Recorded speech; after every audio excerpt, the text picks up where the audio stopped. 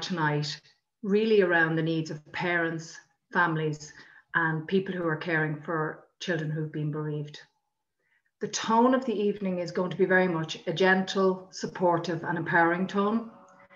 And although we have tailored the whole session towards family members, we are aware that there are some members that are joining us today that are professionals that work in the area, maybe teachers.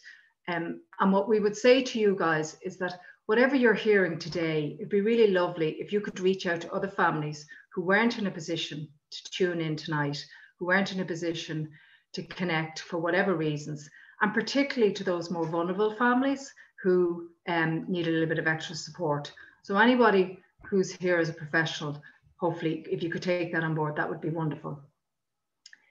We're going to share some ideas, we're going to share some practical information, and we're going to share some personal stories. And we'll probably be together for about an hour and a half. In that time, it may be that we talk about things that are going to bring up some emotions. So again, be kind to yourself. Take a break if you need to take a break. We're recording the session so that we can share it with you afterwards. And then when you're ready and when you have time, you can listen back as well. We have two other speakers tonight, and you can see them on the screen here. We have Bríd Carroll, who's the chair of the Irish Childhood Bereavement Network. And we have Teap, who's going to talk to us from a personal perspective about as a parent. Later on, we're going to run through the opportunity to do some interaction and some questions and answers. Now, you're all anonymous, you'll only see us. If you want to type in a question, we will try our best to respond to those questions. Some of them you will get a typed response directly to you, and some of them we will try and answer live as best we can. And if we don't get time to address all the questions, we'll look at some way of doing a follow-up afterwards. So sit back, get comfortable, and join us in this journey tonight. I'm going to hand over to Bríd, and Bríd's going to kick off with an overview of children's bereavement. Thank you, Maura. More than welcome to everybody, and thank you for joining us this evening on our first event of Bereaved Children's Awareness Week. I suppose our event, as Maura says, is very much geared towards empowering you as parents and carers of children and young people who have been bereaved. And when we think of children who have been bereaved, we think of the loss that they have, and we think of them as being the loss of a parent, of a sibling, of a grandparent, maybe a much loved grandparent, family member, a friend, a peer, classmate, clubmate, these people that they have known in life. And all of these losses have different impacts on our children. Tonight, when we turn around and we think about it, and I'm thinking over the last number of months of COVID, how many times I've had conversations with parents where death was impending or that death has just taken place. And the biggest concern was always, if the children are okay, I'll be okay. And I think in light of that, one of the things that happens is that, you know, what we need to look at is that actually for ourselves as parents, we need to put on our own oxygen mask first. We need to actually find what we need for this journey of grief. Tonight, we're talking about the children's grief. Where do we source information on how to grieve for ourselves as adults? Maura will talk about places where she can signpost you for that later in the event. When we think about it, if we put on our own oxygen mask, well, then we need to look for information for ourselves, information on to how children actually grieve. And what do we need to know? The first thing is we have to realize that children don't actually grieve in the same way as we do. When we meet our losses, we end up in the situation where we actually enter into a river of grief, if you think about it, where we're going from one bank to another, having to wade through that river, perhaps for quite a long time, before we finally come to a place of accommodation on the other shoreline. that burden is far too heavy for our children. They just can't do it. So instead, what we find them doing is they splash in puddles. They splash in puddles of grief. It comes intermittently. The other thing about it is that it's extremely intense when it comes. And sometimes you think it's overwhelming because you watch your child cry for an hour or even 2, and maybe they've only fallen outside and cut their knee, but the response is just way out of proportion to what has just happened.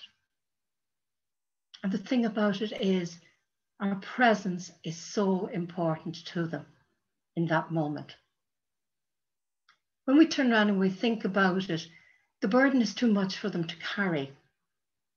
So they won't stay with it too long, but it gets triggered sometimes by activities. I think of a young boy telling me once, you know, I heard a dad whistle on the sideline, but I realized it wasn't my dad. And he ended up exceptionally upset. I think as parents too, we often think the time of day is a big one. And my goodness, I'm sure every one of you will nod in agreement when you think bedtime. How many times have our children come along, and we've all seen it. Last hour of the night, there's nothing left in your tank. And can I have a conversation? Teenagers are the best in the world for it. But the little ones creep into the bed beside you. And sure, it's easier to just roll over and let them stay there. And that's okay, because sometimes that hug is worth 1,000 words. When we turn around and we think about it then, we think of our children as being so honest and frank. And I just watch parents sometimes, some of the youngest of parents, dealing with young families, where their 3-year-old, 5-year-old can be so frank in what they say to them that they just pin them to the wall. You didn't look out for my daddy. He's gone now. Why didn't you go visit Granny? And in these times that we're living through, we all know how difficult it is to hear words like that from our children. One of the things that I would say to you is they protect us. They actually watch us. And I think we all know just how curious children are. That in fact, they listen to every conversation, every word that's uttered from us. The walls have ears in our houses when we're going through these losses, because children have picked up on every nuance. And the thing about it is, we need to go back and reassure them, even going back to say, and what did you hear of that conversation now? Because even if it is that it's at the end of life and death is imminent, and they're hearing a conversation, but nobody's actually saying it to them directly, it's very important that we do. And I know it's a struggle to actually be in the situation of so much emotion ourselves and be supportive and parenting to them. But we don't want to knock them down the stairs at the end days of a long illness. Instead, we need to gently take them step by step to the reality of what's happening. We need to include them. Children hate to be excluded, and they hate silence. They need to be heard. I think in the age that we're living in too, and I watch with grandchildren, you know, the smallest of them at 3 and 4 years of age are wiser for their age than we ever were. And the thing about it is they could buy and sell us in what they're observing around them. I think it's most important that we are open with them. They need information. When we turn on and we think about that information, I always think of it as, you know, when we think about how we give playthings like jigsaws to our children, the little ones get 6 piece, 20 piece. They get a bit older, it goes to 100 pieces. And the teenagers, well, they could reach 2,000 if they wanted it. So think about giving information to our children, almost like the jigsaw puzzles. We're giving them the pieces of the information that they can comprehend, appropriate to their age. Every child in this world that's going through loss needs to be heard. They need their natural supports, whether it's a parent, perhaps it's parents that are overwhelmed by the loss of a child and it's very difficult. But childminders can be a fantastic substitute at times because they won't be quite as caught emotionally and can be there for them, can take them off and give them a lunch. The aunties and the uncles, the grannies and the granddads. And I know these days when we can't reach out that much, that can be very difficult. Just in the language of our times at the moment, I think we need to gather our own support bubble, particularly in grief, particularly in these days of COVID. So when we come along and we think about them, give yourself credit. You know them best. And if the support can't be within the household, it can be in the people who provide activities. And thankfully, the good news tonight is that we begin to move from this level of restriction again in a week's time. And many of those activities will open up again, which is such a release for them because it actually helps them in the day-to-day, not just schooling. I've heard teens in lockdown turn around and say they've stayed in study late so that they can be with their peers. That's what they're doing in order to have connection. It's most important.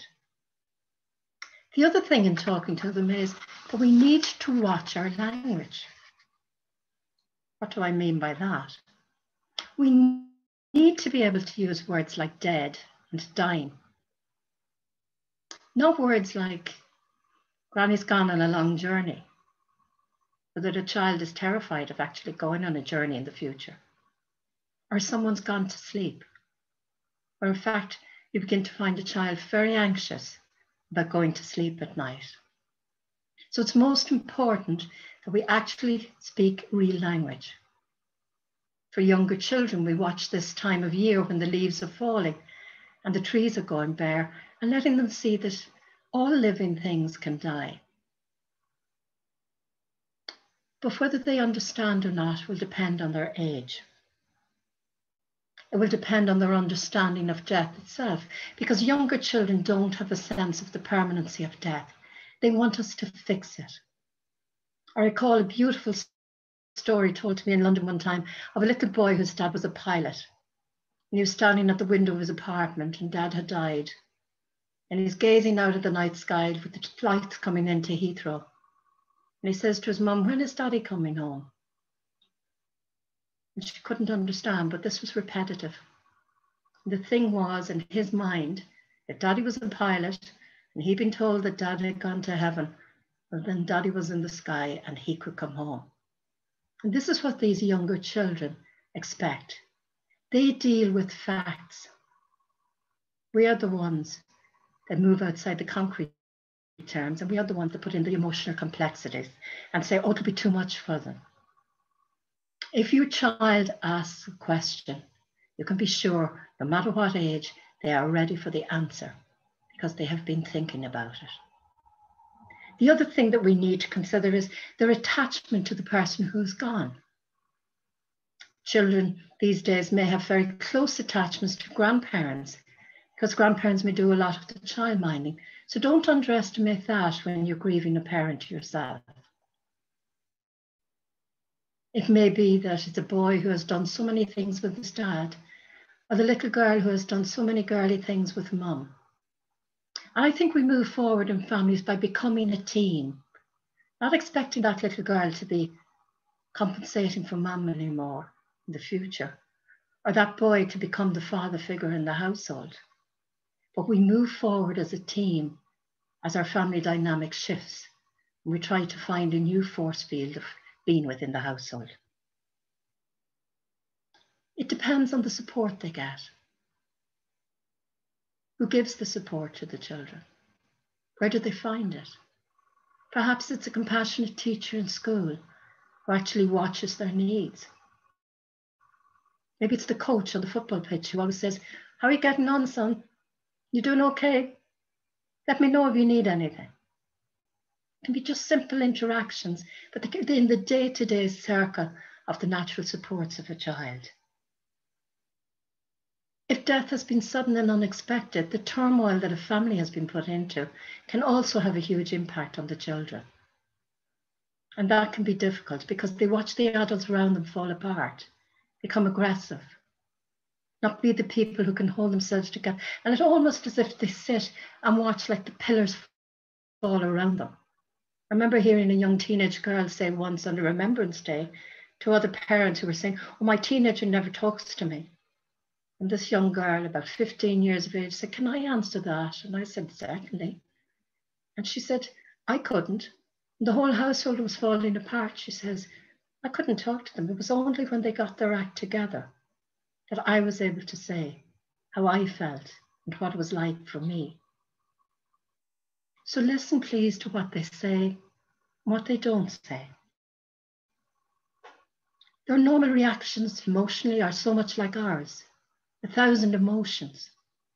But one of the things I watch in children is they don't actually understand how to regulate their emotions. We see it in the smaller ones. There'll be much more acting out rather than the idea of actually, because they don't have the language of emotions. They can't tell you, I'm actually feeling very angry because this is so unfair and I don't like it. But in fact, they act it out. They have a tantrum. And then we try to stop them halfway through. But in fact, let them have the tantrum. Let them bring themselves up to the rise and regulate themselves back into normality.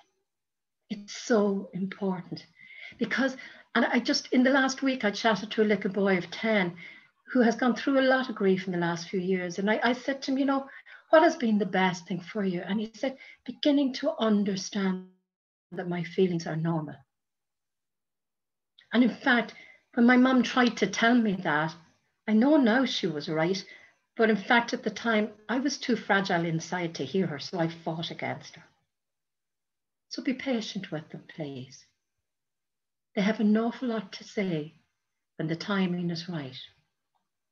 Perhaps it's to go for a walk in the woods. Watch it with your children. When we walk side by side, we're not eyeballing each other. We can have the most open conversations. Many times do you do when they're captive audience in the front seat of the car. But they can speak to the ether and to the wind, and they can say exactly what they're thinking. Find those opportunities and use them and create one-to-one time with each of your children, because they're each different people. They're all grieving in different ways, and they're all different personalities. So give them a little time each week. That can be your time, special time, so that you can talk together. They will find it in physical things. How many times will you see your child suffer schoolitis when they're in grief? Oh, I have a pain in my tummy this morning.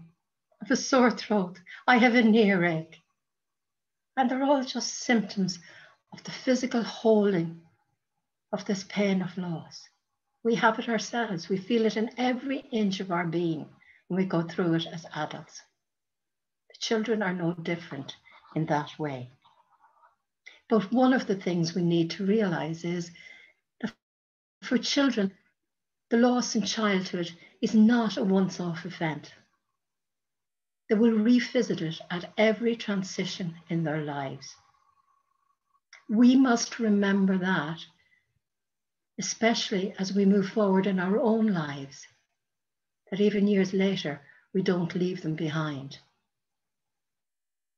I watched input on a festival of grief recently, where many young adults talked about who had loss of parents in childhood, talk about, or of siblings too, going off to places like a pilgrimage in their young adult life to reconnect with the person they had lost. I think it's vital to our children because it's almost like going to find your roots in the last step of finding your identity that will give you wings to move out in life. So we need to be cognizant of that as we move along. When we think of the different ages, we consider that, you know, from 0 to 3, the preschoolers have a sense of loss, but no understanding. They search and yearn. And many parents say, oh my goodness, they're so clingy. I can't even go into the bathroom in peace, but they're on my tail. But they're scared and they can't articulate it. And they need lots of cuddles from us and reassurance. They need adults to support. The 3 to 5-year-olds don't understand permanency. These are the ones that are starting school, big school, or have been in play school. And the thing about it is that we need to realise that they're also at a stage where they're learning trust vis-a-vis mistrust. So they can be very scared of that big world. And often they won't get out of the car at school in the morning because they're afraid of a parent not being there when they get back in the evening. They need to be told simply that they are loved. I've watched parents put little hearts on the back of their children's hands at that age, and put one on their own and say, that's the link between us. There's the most beautiful book written, The Invisible String, and in fact, you can now play it on YouTube. And the interesting thing about it is it lets children realize that they have a connection to those that they know in life, no matter where they are. And that's so pertinent in COVID times. And again, to those who they have lost, whose essence can always be with them. And I find this book is beautiful because children can use it. You can use it at home and listen to it, play it, and let the child make their own string and pin onto it the hearts of all those people that they're connected to. They suddenly realize the huge community of support they have amongst those natural supports. Elke Barber, the author, has written a book, Is Daddy Coming Back in a Minute? And in that book, she talks about explaining death to a very young child. And when the child talks about how their heart being so full of grief that they've no room for anybody else, she gets them to think of all the people that were on that invisible string. And then they expand the heart. And they realize, just like we do in time in our grief, that in fact we grow bigger to hold our grief, and we still have room for all the other people who love us. When we think of the 5 to 9-year-olds, this is the age of magical thinking. I think youngsters at this age are just phenomenal. They just think that they rule the world. And the thing about it that we need to watch most is that in that there's unspeakables. They may actually think, and this in sibling loss can be huge, that something I said or something I thought caused my sibling to go or caused this person to die. And it's most important to reassure them that nothing like that can cause somebody to go. Because it feels so big in their thought process that they're terrified to tell anyone. And just as we understand surrealness, they see it in this as they move forward. They carry a lot of fear of the dark. They start to regress. You may even see bedwetting in this age. You may see thumb sucking coming on. You may even see them regress to baby talk. And all of these things are quite normal at this age. Remember, they're curious and extremely frank. They need to know and learn that their feelings are okay. One of the things that we need to do as parents with them is to be proactive. Don't just dash in because they've come in from school, slam the bags and let fly. But come back later and say, having a bad day today? What's been happening? Teacher was teaching English and they had a poem and it was actually about loss, and I got very upset and nobody even noticed. That's so hard on a young teenager. And when we turn around and we think about our young teenagers, that's in the age of 9 to 12 years, because teenage years begin much younger now.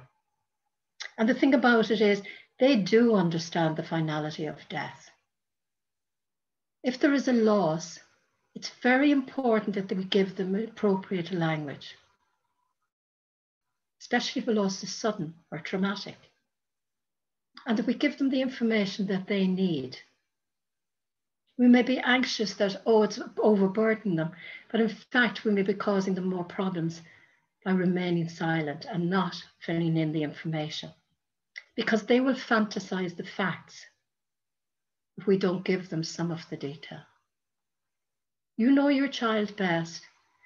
If they're a worrier, they're extremely anxious, be proportionate to that. If they'll take bones and all, give them the information. Because children are all different, even in the same family. So when we think about it then, the other thing that happens with these early teens is that they go into denial. They appear as if nothing has happened, even though you may have sat down and patiently told them all the facts and the detail. Why? Because they want to be like the rest of their peers. They want to be out there in the world, moving forward. And I think one of the hardest things of all for them is the transition into secondary school at this age. It's the first of the milestones after a loss. Maybe it was a very small, comfortable primary school you've been in. I think it's so important to ask our children, what do you need in this transition into secondary school? What do you need the school to know? Will we tell them in advance? And that you as parent at least, will go along to a class year head or the principal or whoever you're dealing with and say, this is where my child has come from. I remember it happening to, and I've seen it so often, children who have been bereaved at 6 and 7 years of age in that transition, and suddenly it all comes to the surface again. And I remember a wonderful male principal in a school where a little girl went into first year. Her dad had died suddenly when she was 7. And every day it was just getting, you might as well have sent this child to Mars as going to the school she had gone to, because she didn't get her first choice school. She ended up a little bit further from home. And it was so difficult. And that guy made more impression on her than any professional ever will. He turned around one day and he said to her when she was very upset, I'll tell you what, go to the canteen, take 2 or 3 of your friends, and I'm buying you lunch. And he did exactly what a father figure would do for his daughter at that age. And it was like as if he lit a light bulb. And the child was completely different from that day on, moving forward. So let the schools know what they need. The other thing that we see is that in later adolescence, from 12 to 17, mid-adolescence, they can rebel a bit. I remember when I was in education, often watching, the first years that had come out at the end of first year, and you think by the time they got back into second year, you wondered what had happened to them, because there was certainly a huge change had happened overnight. And there can be a lot of rebellion in teenagers at that age, while the older ones actually can be more open to the feelings of everybody else. They may not want to talk in their teens. They have a lot going for them because they have their own goals and their own destinations to set at that stage. So in fact, the grief at home can be too much. So often grief is postponed for teenagers. It may be adult life before they actually reach it. I think again, just to signpost you to a little YouTube clip that is done by Sarah Jane Blakemore. Sarah Jane Blakemore is a professor in UCL in London, and she's done a wonderful piece called Brainstorm. It's a YouTube video with teenagers from the Islington Community Theatre Group and herself.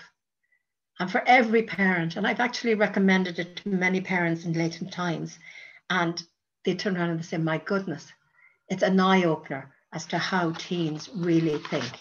Because Sarah Jane's work is on brain development and the pleasure that teenagers grasp out of life. And in fact, how they don't regulate because regulation is too much. What do bereaved children need? They need choice to be included or not, information appropriate to their age, involvement, give them some sense of control. They want to do things, reassurance, even when you don't feel like you have one jot of reassurance left, that you can turn around and say, right, we'll get through it together. Don't know how yet, but we'll get through it. They need routines and they need role models of grief. So please don't go into the bathroom to cry. Don't hide yourself away in your bedroom. If we don't show our children how to cry together and we laugh together with them. They will never know how to do it. Remember, at this time of the year, as we face Christmas, it can be extremely difficult. This year in particular, it may feel darker than ever. But it's really good to pause on Christmas Day. Perhaps take a candle and decorate it together. And then perhaps share a story of gratitude. Each one sharing the story of what they're grateful for, of the person and their special person that they have lost in recent times. When we do so, we need to realize that we all have stories, that they have the story of the relationship to remember, that we have stories of legacies and love to pass on. And those stories of legacy and love will keep that parent who is gone, or the sibling, or the grandparent, quite alive in the memory of our children so that they can move forward in life. When you're doing this, support yourself first. Put on your own oxygen mask. Have your support bubble of doers. The people, when there's no jot of energy today, can collect the children from school, can go and get the shopping, could even do the ironing, and just cook a meal and drop it in, please. The listeners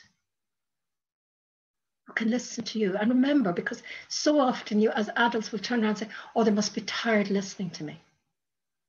But remember, somewhere in life, if they're good friends, you will get your opportunity to be a listener to them.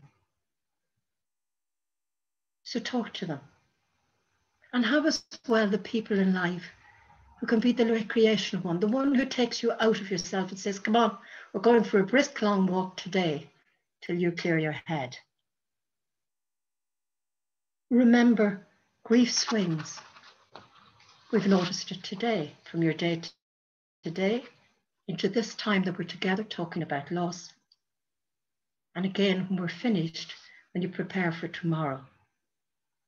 Remember for our children that more than anything, they want us to combine our parenting with care and love. When our hands are empty, to stay our ground and share the frightening darkness with them. Remember, a hug is worth more than 1,000 words. We can't fix it, but we certainly can share it together. Thank you.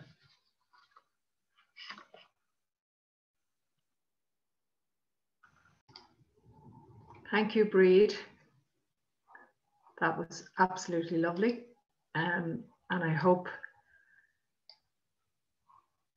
that you have a minute now to take a drink and relax for a bit, because I know you will be called on later on when we move into the questions and answer session.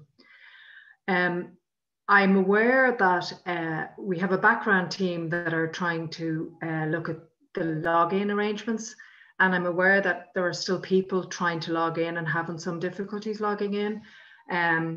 But just to say that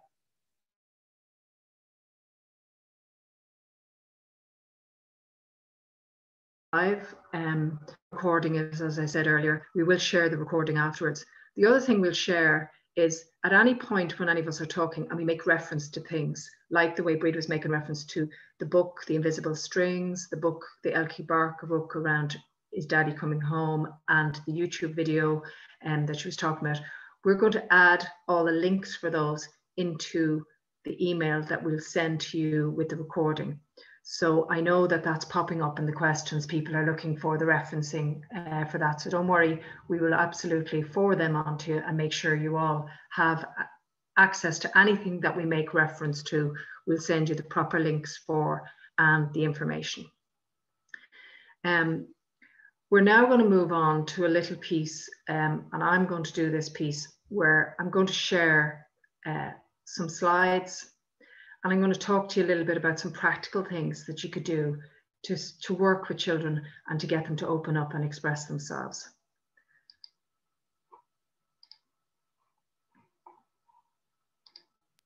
And at this point,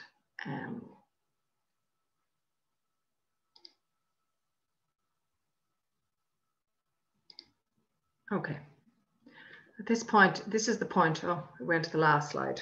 Lovely. Oh, there we go. It's at this point I have put my glasses on. So, as you know, we're doing this as part of Bereaved Children's Awareness Week, but throughout the year, we're always working on different ways to raise awareness. We have a lot of information on our website, and I think anything that we've been talking about, you will be able to find the reference in the information on our website as well. We've talked about how children express grief differently, and we've talked about the fact that as adults, sometimes as adults, we need help in having those conversations with children, but also sometimes children need help to find ways to express themselves. As Bríd was saying, play is an outlet for grief. Children are just hardwired to play. They don't immerse themselves in grief all the time. They have moments where they're very, very upset, and then within a short space of time, they want to get out and play because they explore their feelings and they understand the world through that play. And we often think like that about younger children, but with teenagers, I often think their way to zone out and to get away from the constant pressure of feeling the grief all the time is to plug themselves into their devices, listen to music, scroll endlessly to social media, and just hang out and try and be normal and feel normal. That's teenagers' way of kind of dipping out of grief. So what we would be looking at over the next couple of slides is just some simple everyday things that you could do together as a family that might help your children open up around grief and might help you prompt conversations with your children, because it really is important to have those conversations and to help them find the words to talk about what's going on and for you to get a feel for what's going on in their heads. And Bríd mentioned earlier how important words are, because children will hear things. Even if you think you've been as clear as anything to them, sometimes, particularly younger children, they'll get muddled in their heads about what they've heard and understood. And unless we ask them what they're thinking and get them to express it, we really don't know what's going on in their head. So these exercises are ways for you to help you to have those conversations and for you to understand what's going on in their heads and for them to share their worries and concerns. And that whole shoulder to shoulder just stuff that Bríd was talking about, sitting in the car together, not eyeball to eyeball, because it's much easier for children to have conversations shoulder to shoulder, side to side. And that might be sitting down together on the floor, playing Lego. It might be sitting at the table colouring. It could be baking a cake together or making a meal or any of those type of things, planting flowers, doing something in the garden, you know. So they're all like just everyday things that can create that space for conversation. Now, not all children will want to talk, and that's okay. But it's important for adults to let them know that even if they don't want to talk now, you're there for them and you're available to talk when they're ready and when they feel like they're able to talk. So the first little thing we're going to suggest is something really simple, and it's the memory jar idea. Now, the idea of putting a jar somewhere that everybody can reach and in a visible place in the house with some notepaper and a pen is almost symbolic. And you're sending a message that we talk about our loved one in this house. We share our memories and we talk about them, and we do it in an open way. So it's creating that space and that visible symbol of openness around talking. And again, you can fill the jar as a family together. You can all sit down and say, let's write down some things and we'll all pop them in the jar. Or people can do it individually or privately. Then either individually, somebody can come along and take something out and just have a look at it and maybe talk about it or share or just keep it to themselves. Or you could do that as a family exercise. Now, in many ways, it's the opportunity that this gives a family to prompt conversations. So sometimes it might be you as the parent a little bit worried that your child is very closed up and isn't talking or isn't sharing memories. And you might take something out of the jar to prompt a conversation. or vice versa. It could very much be the child is nervous about upsetting you by saying something, but the jar gives them permission to take something out and start a conversation. So it's just a really simple little thing that you can have in a family, and it helps that culture of openness that you that we would be actively encouraging you to have, because the more open you are about talking to children, and the more you share your emotions, the better it is for them to learn how to handle their grief. And the next little idea is, for those times everybody wants to scream. Now, we could use this ourselves, but very often there's some children and they just don't know how to get the words out, and it comes out in their temper, in their anger, in their frustration, and in their behavior. And that's okay, that's normal, but sometimes it can happen and it can be disruptive and it can be difficult. So doing a little exercise like this tells that child that it's okay to have these angry feelings. It's okay to feel really annoyed and really upset. This is a very unfair thing that's happened, and they're really angry and they don't have the words, so sometimes they just want to scream. So it's simple as a cereal box, a kitchen roll holder, a kitchen roll tube, and some colours, and then stuff the middle so that it has some paper in it. You can even write down all your angry words and all your frustrations and stuff them into the box as well. Seal it up and then use it as something that you can scream into. You can do it with the kids. They probably could have a good laugh at you screaming your head into a cereal box. But the process of you working that together can be really helpful. It gives them the message that these angry feelings are normal. It's okay. And there's good ways to get them out without them bursting them out in a disruptive way, or maybe in a way that, or in a place that isn't as suitable. And it gives, again, doing an exercise like that just creates the opportunities for conversations that may not happen. And to ask them, is there anything else you want to do? Is there anything else you want to say? Is there anything else that worries you? Put it in the box and shout at it. The next little one is about worry.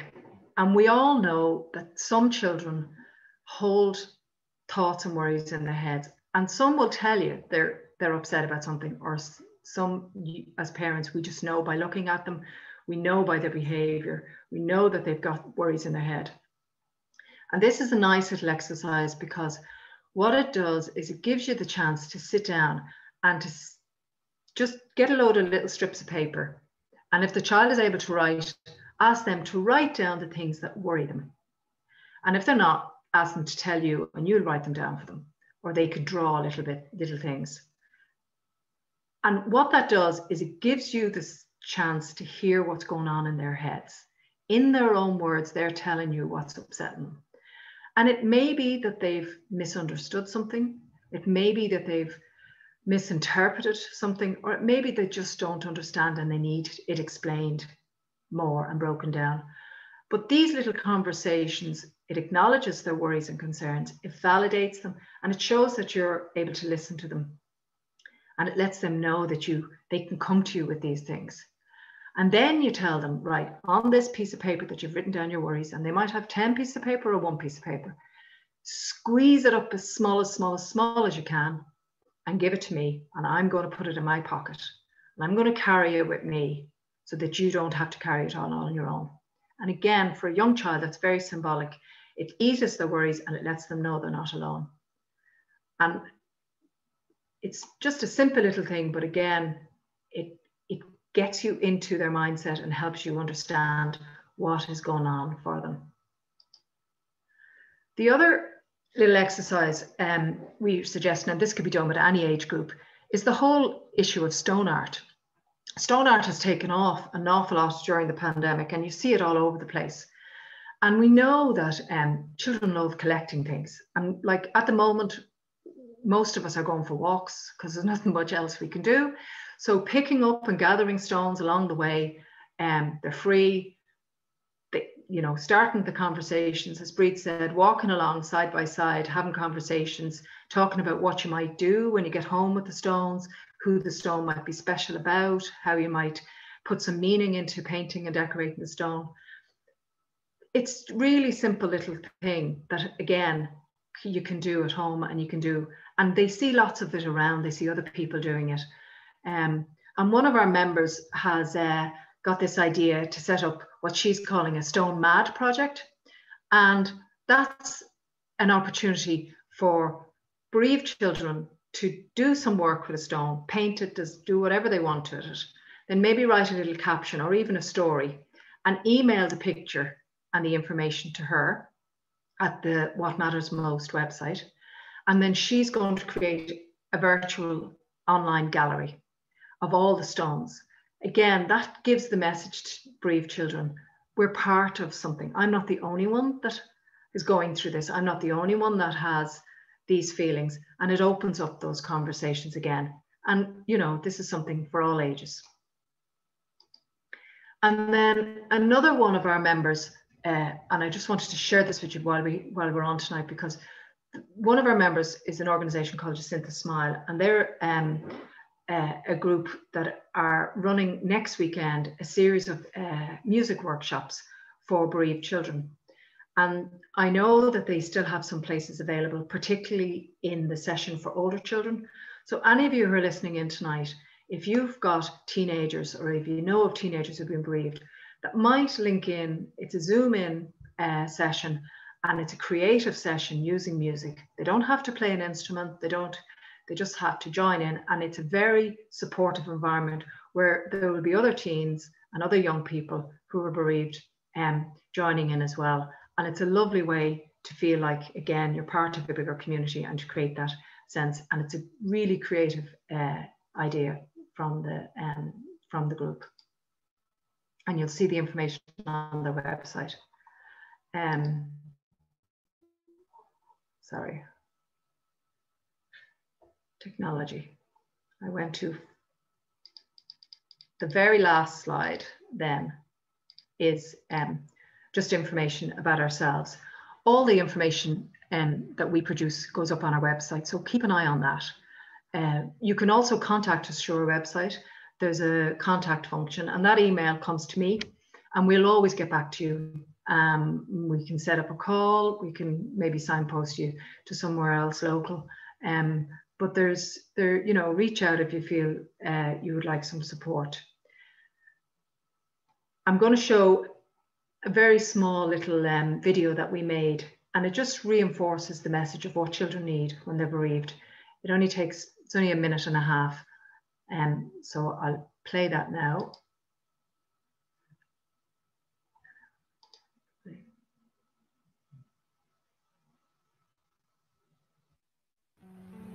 Children grieve too, so what can you do? Acknowledge the tears. Talk. Tell me the truth. Have open, honest conversations using clear language. Explain. Explain things in a way that I understand, no matter how young I am. Acknowledge. Acknowledge my feelings, encourage me to ask questions, help me understand and cope with my emotions. Reassure. Reassure me and be prepared to repeat things until I can fully get my head around it. Support. Support yourself. You can't mind me if you don't mind yourself.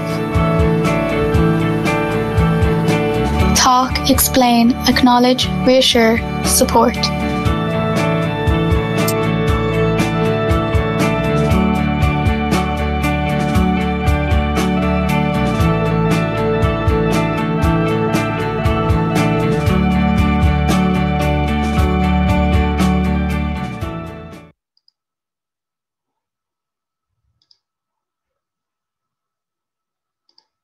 Now, so that brings us to the last speaker before we go into the questions and answers. And at this point, I'd like to introduce Stephen Teap. And Stephen's going to talk to us and share, I suppose, from a personal perspective, Stephen, your experience of your two boys and how you, I'll pass it over to you and you can introduce yourself. It's probably the easiest thing to do. Thanks so much, Maura, and hello to everybody. Just first of all, Maura, thanks so much for all of those great ideas. I'm kind of at the stage at the moment where I'm kind of trying to research different ideas just to keep my two boys talking and come up with different ideas of creating memories of their mother. And Bríd, your everything you said was just excellent. I think one of the things I feel every now and then is this sense of loneliness of what I'm going through, kind of like as if I'm the only parent that's going through it, even though I'm not. And I always end up questioning, am I doing the right thing? Are the boys getting enough from me, and so on? And it was just great to hear you mention so many things that I can relate to. The boys seem to be going through, and I just want to just say thank you for that, because obviously I feel like that. I'm sure there's many people that are listening here today that obviously got that sense as well from you. Just to, I suppose, quickly introduce myself, for those of you who don't know me, my name's Stephen. I lost my wife, Irene, just over 3 years ago to cervical cancer. She was 35, and at the age of 36, I became a widower, but also a single parent of two grieving young boys. Our children, Oscar and Noah, were only 4 and 2 when their mother passed away. And what I want to do is just basically, I suppose give a kind of a real life story of just what we've been going through. Like the way I suppose I was able to relate to Bríd. I'm sure there's people out there that might be able to relate to, I suppose, our situation. And even if it's just one person there, then tonight's been worthwhile for me, you know. I suppose like what the best thing to do is just to talk about both my boys separately, because one thing that I've noticed is with dealing with my children's grief is that no two children are the same. And particularly when one was 4 when their mother died, and just 3 weeks before starting primary school, my other boy was only 2, and he was still in nappies and had a very limited vocabulary and obviously a very limited understanding as a 2-year-old would. So straight away, dealing with my 4-year-old, I suppose was obviously extremely challenging, because at the exact same time, I'm obviously dealing with my own grief of losing my wife. Bríd describes grief as puddles and ripples. I'm a little bit more dramatic than that. I describe grief as a tsunami, and the way I describe grief is like a tsunami of emotion, that it doesn't matter where you are, what you're doing. You could be in the middle of Tesco, you could be just walking down the street, or you could be sitting in your sitting room. All of a sudden you just get walloped, and it could last seconds, minutes, it doesn't matter, but it just completely absorbs you. And at the end of it, you're just feeling absolutely emotionally and physically drained. And this was me going through this, obviously just after losing my wife. But of course, then at the exact same time, I'm now a single parent, parenting 2 children. And I'm trying to figure out exactly how I'm going to deal with their grief. And the biggest problem for me at that time was I didn't have a second to figure out where can I get information or where to go. Because I was just absorbed into all of that. But my parenting style, and Irene, my parenting style at the time, was to have a very kind of open relationship with our children with regards to talking to them, because for 2 years prior to when she passed away, she had been battling cancer. And of course, we had to relate to her, particularly our older guy, what was going on, as he needed to, as we couldn't close the doors, because I think the biggest fear when you do close the doors in your house and you stop communicating, your children create their own ideas in their head of what's going on. And 9 times out of 10, it could be a million miles from what the truth is. So we were very honest with Irene's illness throughout. So when Irene passed away, that honesty continued with Oscar. And it was straight away that I learned about communication and the gift of being able to talk to them. Because one thing was, I'm not an expert when it comes to grief. And that's Bríd and Maura's job. I'm no expert, but when it comes to my children, I think I'm an expert when it comes to them. I don't think there's anyone on the planet that knows them better than I do. So when it comes to speaking to them, to me, I did it, I suppose, the only way I knew how to. And the biggest problem is how to keep it age appropriate and speak so they understand. And the best way for me to do that was to encourage them to talk about their mother, particularly Oscar, my oldest guy, so we can get questions from him throughout and then answer those questions. But dealing with emotions, and Bríd was saying earlier about, don't hide your tears and your sadness. I suppose because grief was just so overwhelming, I couldn't have hid it anyway, but it was important for me to show the boys that I was upset and that it's okay to cry. So when they started crying about, missing their mom or whatever it was, that I could now talk to them about that that's a normal emotion, that it's important you miss your mom. You loved her so much, so that's why you cry, and it's important that we cry. The last thing I wanted was Irene's memory or even the name Irene to be this elephant in the corner of the room that nobody spoke about. So I tried to normalize it as much as possible for Oscar and Noah to talk about their mom. So no matter who they approached them, or no matter where they were, that they weren't afraid to speak about their mom. And using real words like mom has died or mom is dead was something that I actually had done throughout. And it's been great for them because they've been able to communicate it that way. What hasn't been so great was when they actually talk to adults that aren't as comfortable with death or haven't experienced grief. And they then go, particularly my youngest, a neighbour moved in next door to me last year, and we were talking outside. He was just after introducing himself, and Noah, my smallest guy, was 4 at the time he comes over, and the neighbour's like, "Oh, hi, how are you? What's your name?" He's like, "Hi, I'm Noah. I'm 4. My mum's dead." And the neighbour just almost passed out. He didn't know where to go, where to look, and it's heartbreaking to see these words come out from your child's mouth, but it does give you comfort that he's now in this place in his life where he can actually talk about it. And it's very important to me that they do have an element of comfort. It's never easy to hear these words come out of your child's mouth, but for me, it's just encouraging them to constantly talk about it. Oscar, since his mum passed away, he started school, and it was difficult because for the first year in school, I would ask him, "Have you told anybody that your mom has died or anything like that?" And he didn't, because he didn't want to upset his friends. And that took a while to try and tease that out of him. And eventually he did get around to telling one friend and then another friend. And you can actually see he was getting more comfortable in school and, starting to enjoy it a bit more. That now it's like he got this monkey off his back that he didn't need to stress about anymore, that he didn't feel as different, even though he still felt a small bit. But 3 years on, this conversation and the way Oscar and myself talk is no different than it was 3 years ago.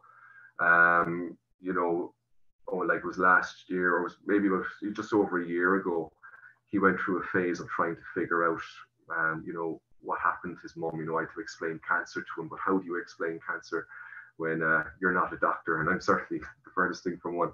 So the best way I could explain it to him was, there was a bug inside mom, and it just got bigger and bigger and bigger, and that's called cancer. And of course, there was nothing that the doctors could do, and eventually, of course, that's why she died, and he understood that.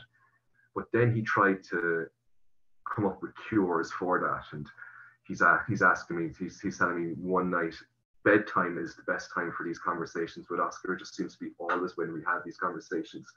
And he's like, "Dad, why don't we just get all of the vaccinations and all the medicines, and if you just put it into one glass and we give that to mom, wouldn't that have fixed her? Because that's what medicine is for." And it was just, you kind of have to listen to it and you go, yeah, maybe that might have worked. I don't know, but I think if it would have worked, doctors might have come up with it. And you got to listen, you got to entertain it a lot of the time.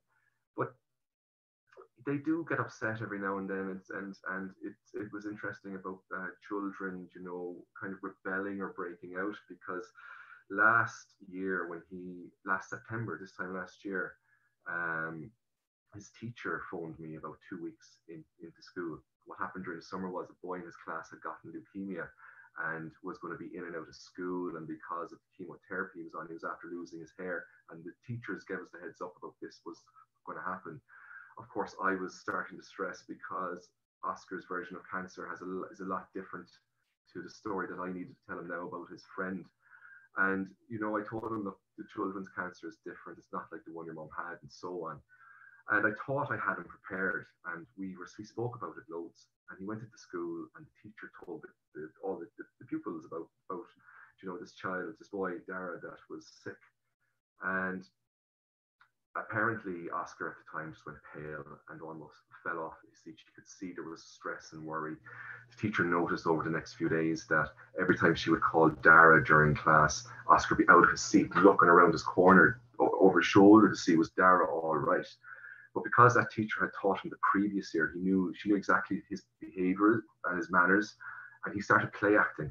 And he started becoming the messer and the joker in class, which is very, very unlike him. And thankfully, she was so good that she actually noticed, because she had taught him the previous year, she picked up the phone to me straight away. And she said, Steve, look, he's not dealing with this well. He's starting to act out.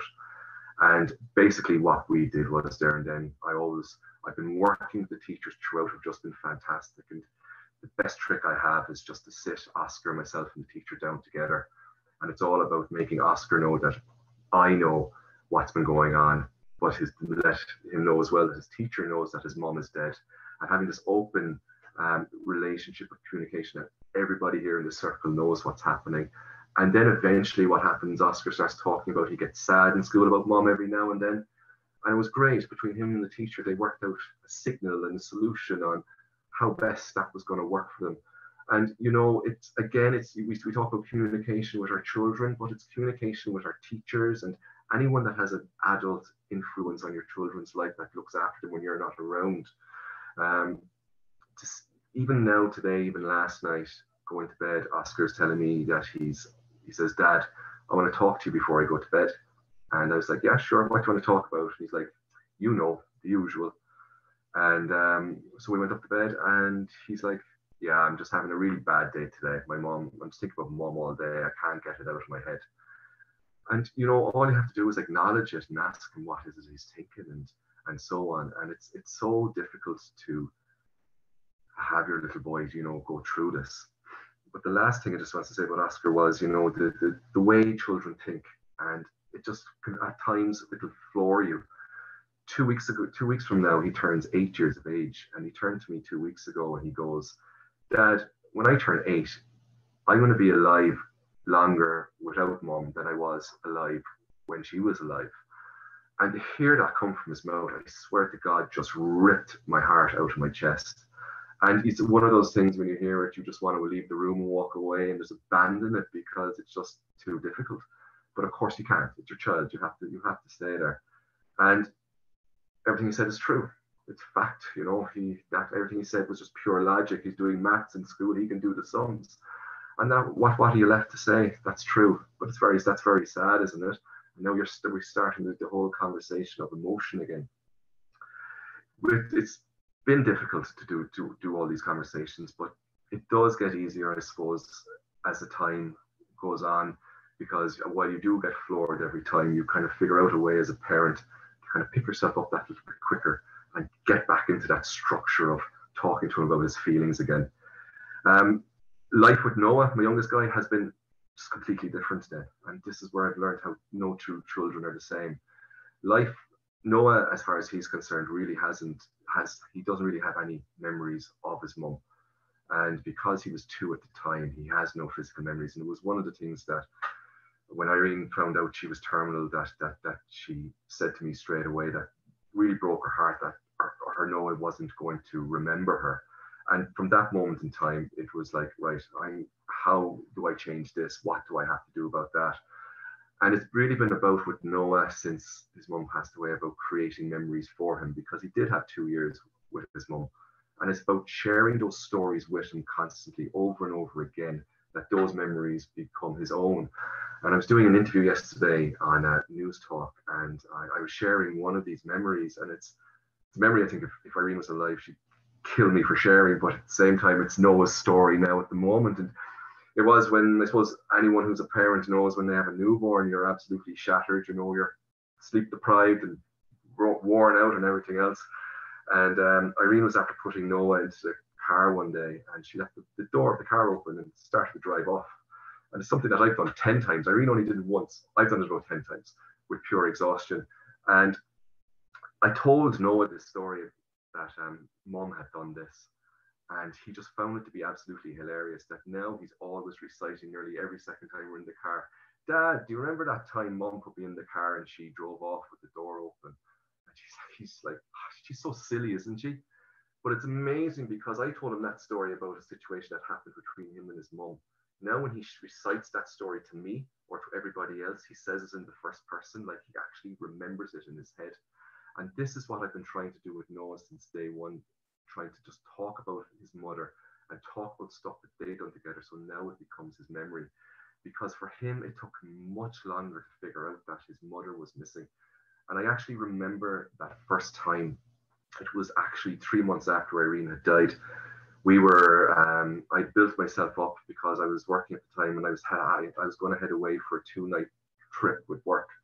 And it was going to be, right, this is the first big adventure where the boys go to their grandmothers and we kind of separate for 2 nights. And it was going to be, you know, it was very, very difficult, but it was something that I felt that we just had to do. And as difficult as it was, did it and came back and collected the boys. And Noah, at 2 years of age, asks me for the first time, where is Mama? And this was the first time that I needed to figure out, when we talk about, you know, how do you say things that are age appropriate? And I had to only use words that I knew Noah would understand. And it sounds harsh, it sounds cold, but it was the only words that he would have understood at the time. And it was like, Mama's all gone. That's what I said to him. And straight away, he understood that his mother was gone and that she wasn't going to be there today. Now, I don't know how long afterwards it takes for him to realize, because of his age, you know, that she's never coming back. But what I do know is it's only really in the last year and a half, since he turned about 3.5, that his grieving process kind of really started for him, that he's now really only starting to ask the questions. And while the questions at the beginning are kind of very simple questions, as they get older, they get more in depth and they require more of a proper answer. Like my 7-year-old could buy and sell you now. So the questions he asks, you know, you do need to go into detail. But what I discovered the hard way about no children going through it the same was, I thought the same answers I gave Oscar when he was 4 would actually work with Noah. I was actually stupid enough to think that it was that simple, you know. And when he asked, so what sort of illness did Mum get, and how was she sick and what happened, I started to explain cancer again, about the bug inside you that grows and you need medicine and so on. And I was kind of looking away like this as I was just trying to recall what I had said to Oscar and what had worked. And then I looked back to him and I just had this big face, massive eyes staring me, his jaw on the ground. And he's just like, a bug bit Mommy? He just didn't get it. He just thought it was a physical bug that bit his mother. And it was just basically, oh God, what am I going to do here now? So the next half an hour is trying to diffuse that and start all over again. And now you're talking about it as an illness again in a completely different situation. And Noah's grief is, while I described my grief as a tsunami, I think Oscar's grief has kind of been like the ripples and the puddles that Bríd was describing earlier. But Noah's grief is different again. I think Noah's grief is kind of like a tsunami also. And it's during the summer, just for a simple thing, we were down in West Cork, and we're just doing a bit of sightseeing and that sort of thing. And we came across this famine memorial outside Ballydehob, and it's next to a graveyard. And Noah saw the graveyard, and out of the blue, he asked, "Is this where Mum is?" And Oscar answered, of course. And he's like, "No, it's not. She's not. No, she's not here. We scattered Mum's dust because we cremated Irene in the sea." And Noah completely and utterly lost it for the first time. And that was only this summer at 5 years of age, where he really just exploded for the first time. So these tsunamis of emotions, you just can't predict when they're going to happen. But for me, the only thing that you can do, the only thing that is predictable, is how we react and how we deal with it with our children. And it's the only way that I've actually been able to manage it with my boys, and that is just been able to talk to them and allow them ask the questions. And if they're not asking the questions, or if they look sad on the sofa, to kind of prod them, to ask them to figure out what it is. I get so paranoid at times that I'm always worrying about my boys, and if they are really sad and I can't get them to talk up, I feel like I might even be interrogating them to try and get them to talk.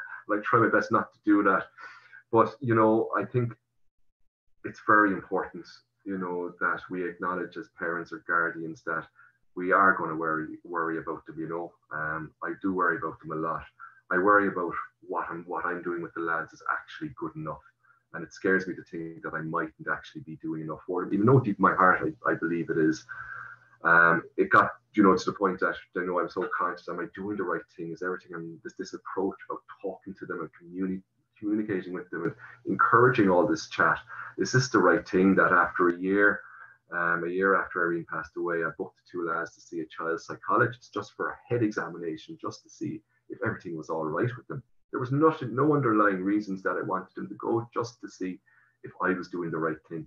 And to be told afterwards that I was, and that, keep doing what you're doing, you're on the right path here, keep going, was huge reassurance for me.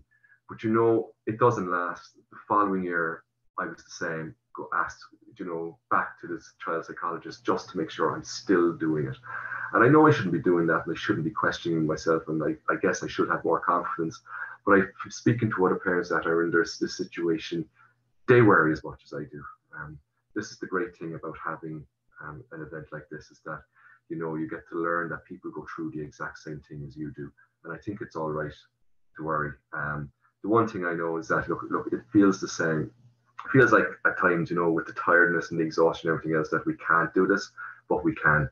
And the reason we can do this is because when it comes to our children, we have no other choice. And the key thing here for all of us is just to keep going and keep that line of communication. It's good to talk. It feels good for me to talk to them about Irene, and I know it feels good for them to do also. So just thanks so much to the Irish Childhood Bereavement Network for holding this. It's just something that was very personal for me and for my children, and it's great to see so many people here this evening.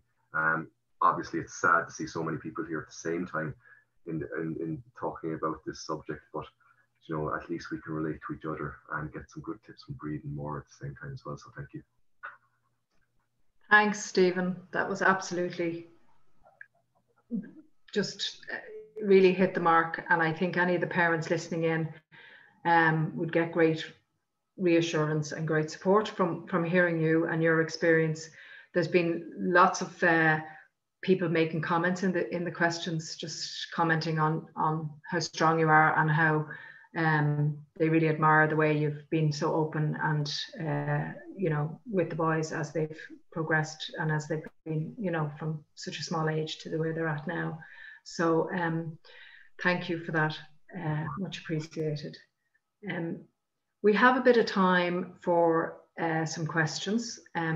There have been, the background team of Amanda and Orla have been answering some questions as we've been going along. They've answered quite a lot of questions directly to people.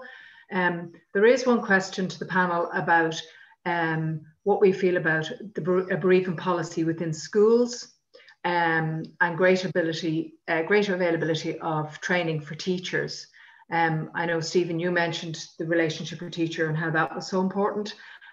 Certainly the ICBN focuses a lot of our energy in developing resources and supports for schools. There's a webinar, we had a big webinar with 300 or 400 teachers in August before they returned to school after the first lockdown. There's another webinar next Monday for schools. And we're always updating our resources and information for schools. But yes, we do believe that there should be a bereavement policy in schools, and that all schools should have a compassionate response. Bríd, is there anything you want to add to that? I think certainly research all over Europe in terms of education on that would say having a bereavement policy is very, very important for schools. And I know certainly any of the information that is going out from ICBN at the moment is recommending that in time schools might be able to actually create their own policies around it. And I think with guidance from organisations like ICBN, because we have an education subgroup here, that they can actually have a very good handle on what is actually needed from a child and a family's point of view. I just love the piece, Stephen, where you talk about the teacher, the child, and yourself working together. And I think that, to me, I constantly say, if we can empower the bereaved at any given time and its natural supports, but the conversations that go on with the people who are pertinent to any particular child. And even the idea where you talk about Oscar and Noah being two very different characters with two very different ways of looking at the loss, that each child can be considered for who they are and be heard. And that's so vital, you know. So thanks for that, Stephen, absolutely. And I think it was interesting when Stephen talked about just reaching out to a psychologist to look for validation. Am I on the right track? Am I doing the right thing? That's something we're asked all the time. A lot of parents come to us and they think, should we be reaching out? Should we be getting that sort of external support from counsellors or whatever? And I suppose it's important, and it's good to be able to reassure parents to say the majority of children don't need that external support to get through the grief. If the family and the other adults in their lives are there to support them and to talk and provide that guidance, the majority of children don't need to go externally. Only a small few may, and it may be that there's other stresses in their lives, other issues that they may need to, but certainly the majority of children with the support of family, friends and their community around them will learn how to move forward with their grief. Bríd, somebody's asking specifically to Bríd. Hi Bríd, how do you explain the word death to children? How do you explain the word death to children? I think it's most important that my sense is use nature and what is around you to explain death to children. So this time of the year where you have the leaves falling, and even the idea of painting a picture of the trees where you watch them from being totally bare in the winter. And again, my sense is, you know, it's strange. When the trees are totally bare, we see everything. When we're totally bereft, we see everything too. And I think we can actually let them see that. And there's, you know, there's little hope in it where the buds come on in springtime. And again, we strive in our grief for hope as well to move forward. And again, coming back and looking at it, you know, in the full summer foliage, we see the beauty. But this time of the year when leaves are dying, we actually watch them and think, oh, the cycle of life. So there are lots of different books that we can look at. Little Lifetimes is one lovely one on just the cycle of life for children, because we introduce it in that term first, that they can begin to understand. So they see it, you know, and we can introduce it to them in terms of they watch the worm in the garden or the butterfly that may have died, and they may come in with it and say, can you fix the bird, you know? And it's actually, no, this is what happens. They may not understand the permanency, and it will take them quite a number of years. So they still think it should come back to life. Can we make it better? Will we kiss it better? Because, you know, I hurt myself and I get a kiss and it makes it better. But we can't do that. So it's actually letting them see that all living things in some way die, and get them to give you examples of what they think of, because the child and children today, because they're open to so much to the world and information, they'll name the things to you very quickly. So I think we have to hang up over the language and the words, not the children. Mm-hmm. Now, we have a few more questions coming in. I'm going to throw them out.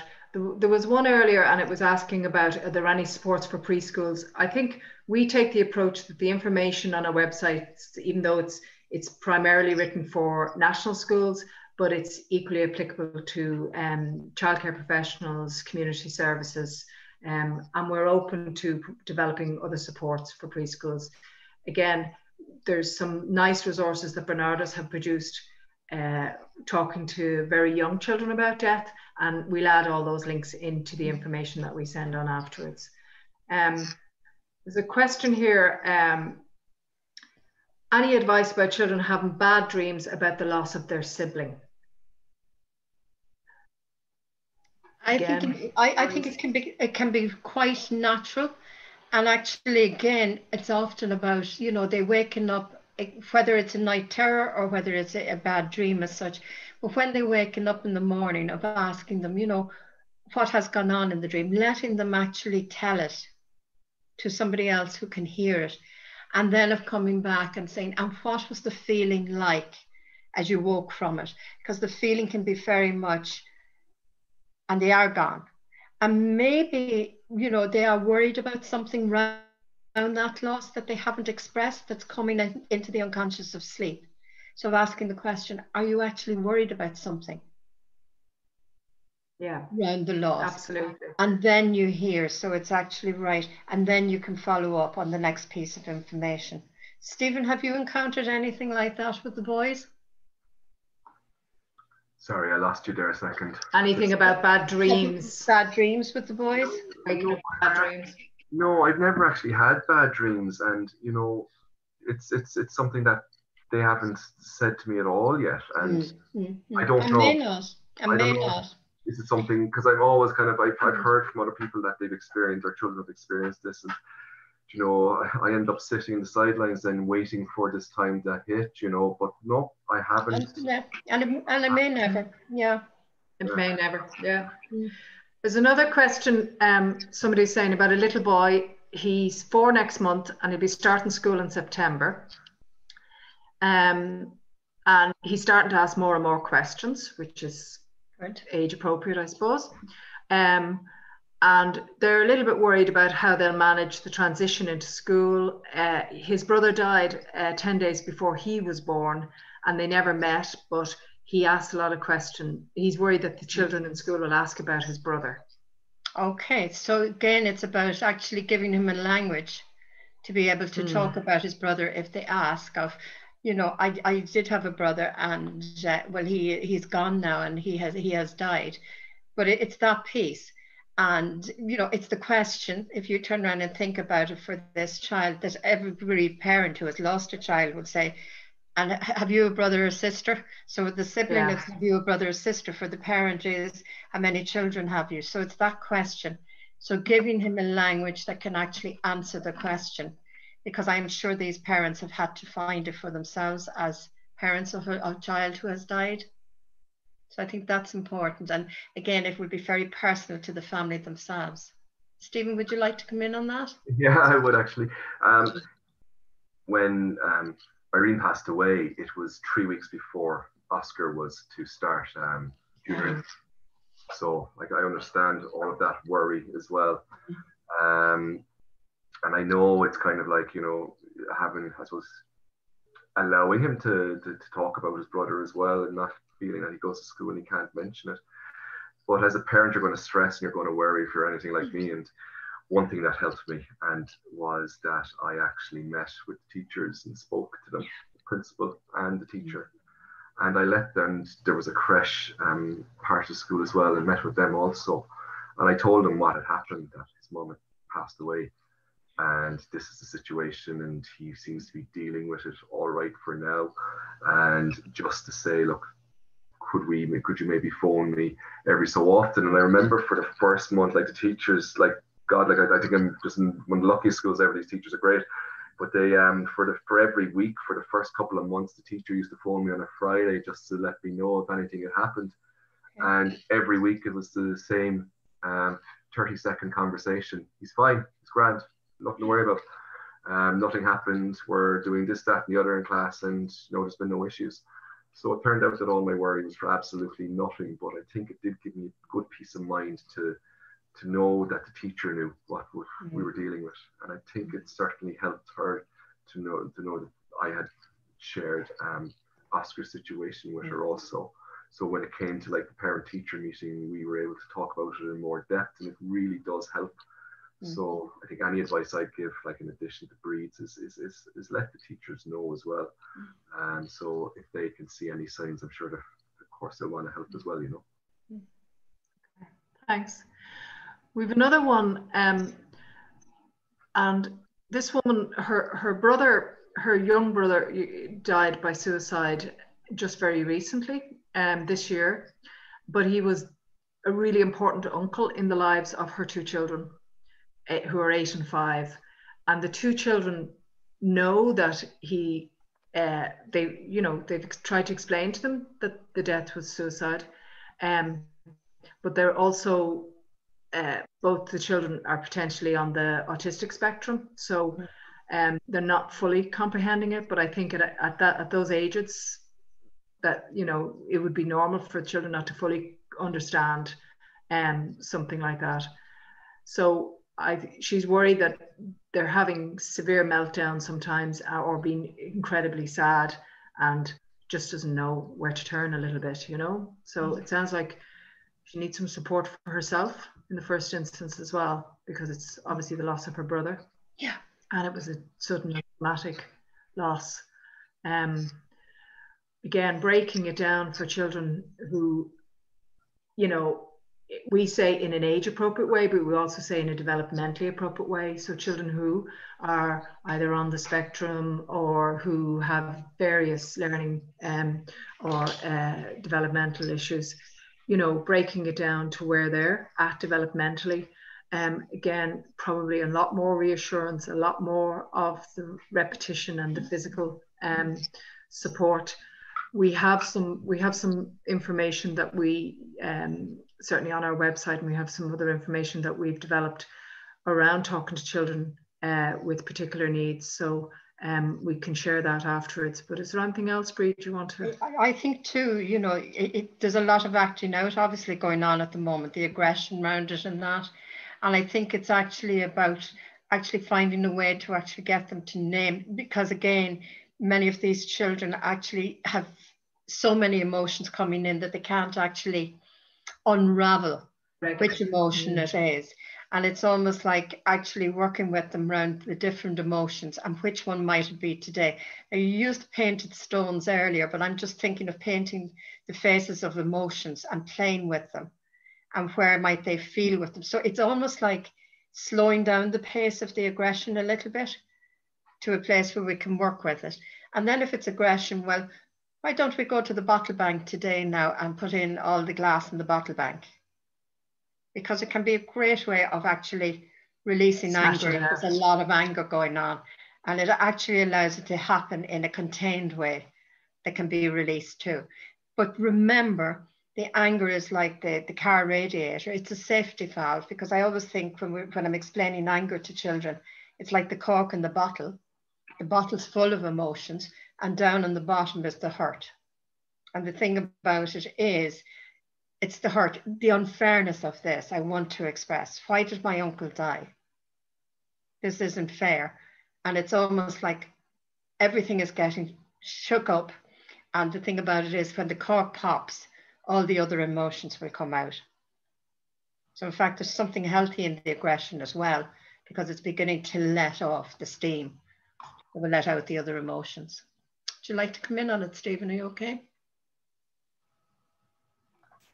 Yeah, you know, it's just when it comes to emotions, it's every emotion, there's a reason behind it, isn't there? And it's just trying to figure out what it is. Like I said about Oscar play acting in school, you know, there was a reason behind it, and it turns out it was his friend. So I think it's just don't ignore it. Yeah.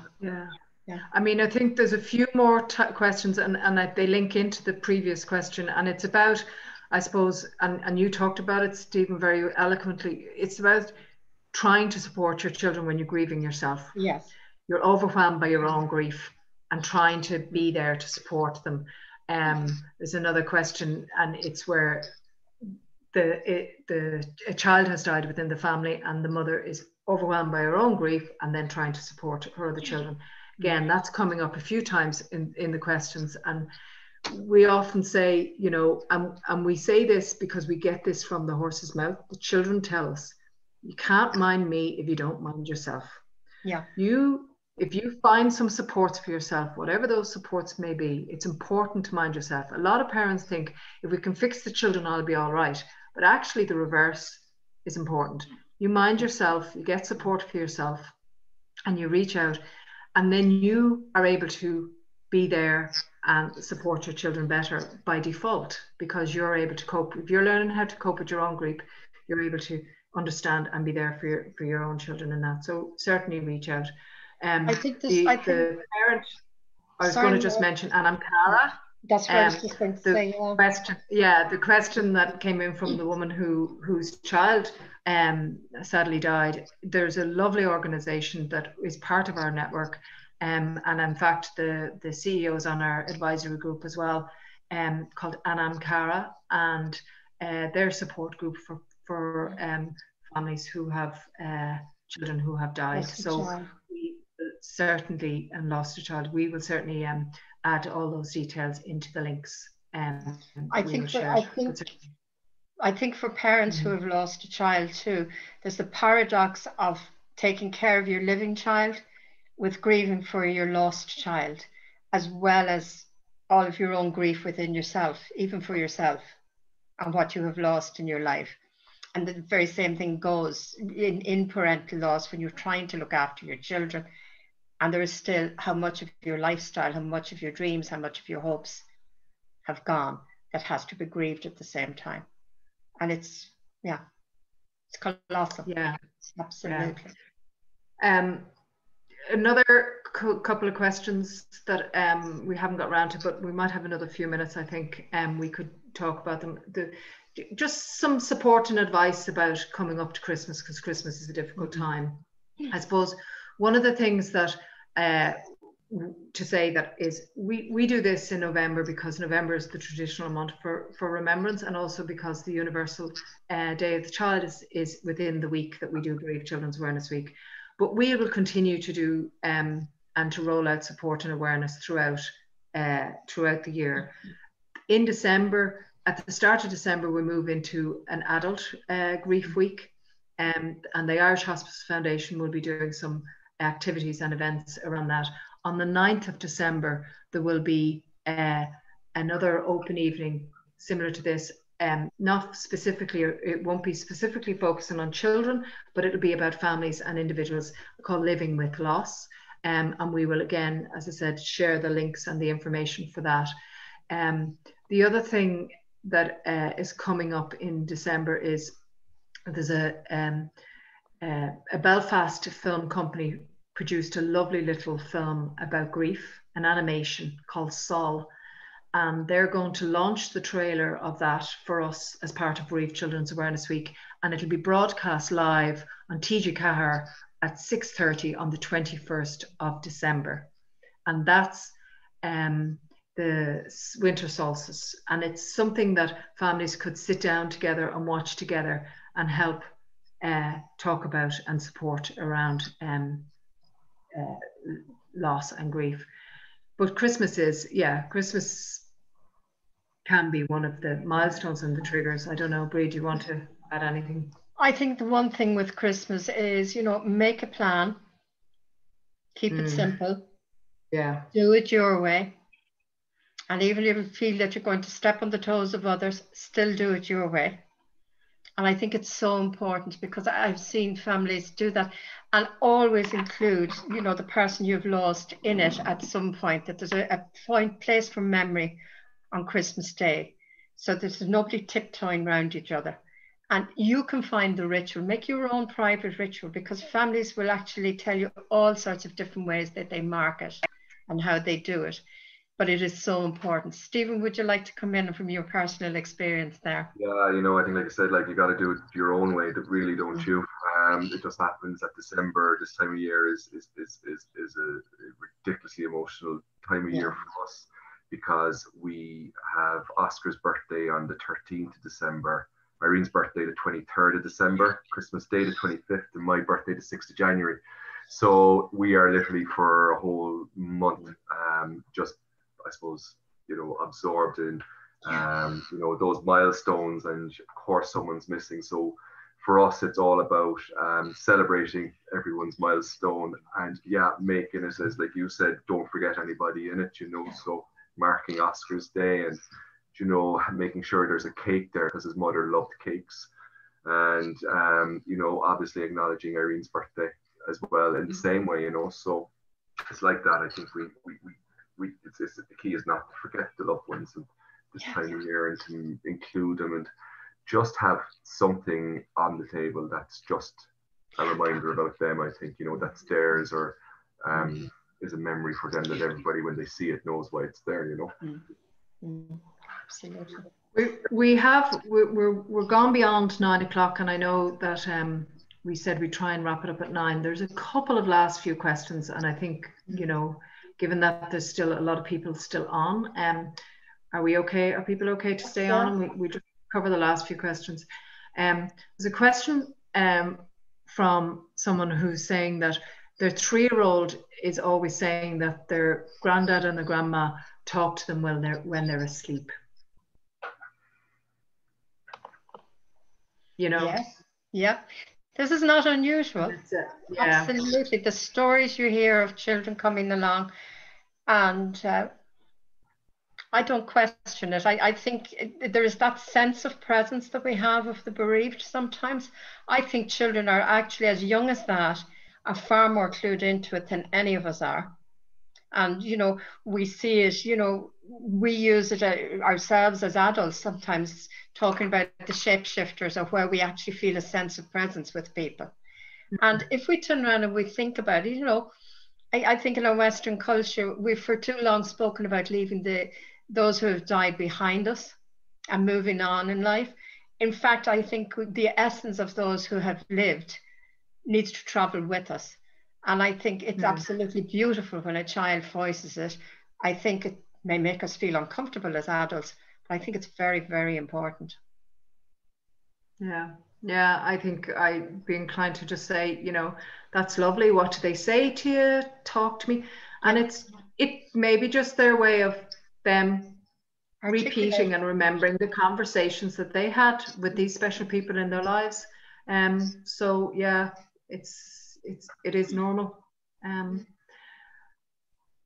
Stephen, there's lots of very lovely things being said about you, deservedly so, and people really, really appreciating that you have shared your personal experience and shared your story and been so honest and open about it, and that is so appreciated. And it's great to have you on board supporting this, and hopefully it wasn't too much of a hassle for you, and that you can relax now and read the boys a bedtime story if they're not already gone. They normally go to bed at 8 o'clock, and tonight all they right. You see us staying up late, if only on one condition: they be quiet. Oh, I see. They've been very good then. They've been very, very good. They deserve a treat then. Yeah. There's a treat in store there. Right.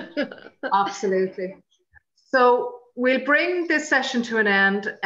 We really appreciate that, you know, people have given the time to join in. We know that there's other people who didn't have the opportunity or who would have liked to have joined in, that, you know, for various reasons. As we said, sometimes these things are hard, sometimes other life and other pressures pop up.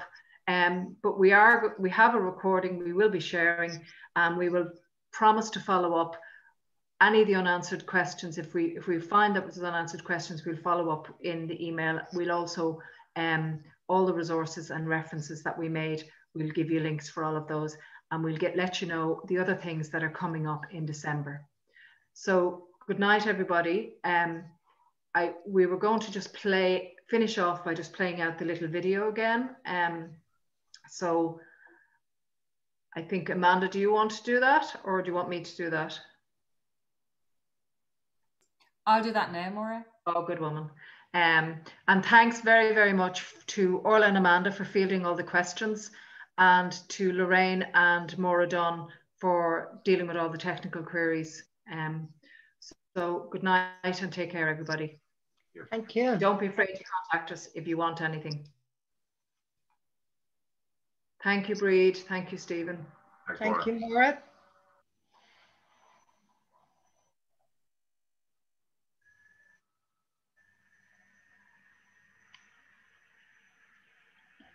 Did you click the button? We're not getting any volume. We'll just read the words.